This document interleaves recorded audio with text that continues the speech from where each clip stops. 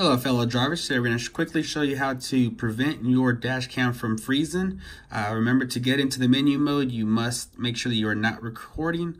Hit the top right OK button. You are no longer recording. Hit your middle left button and here's your menu. So first thing you want to do is make sure that your motion detection is not selected. So that is currently off, on, off.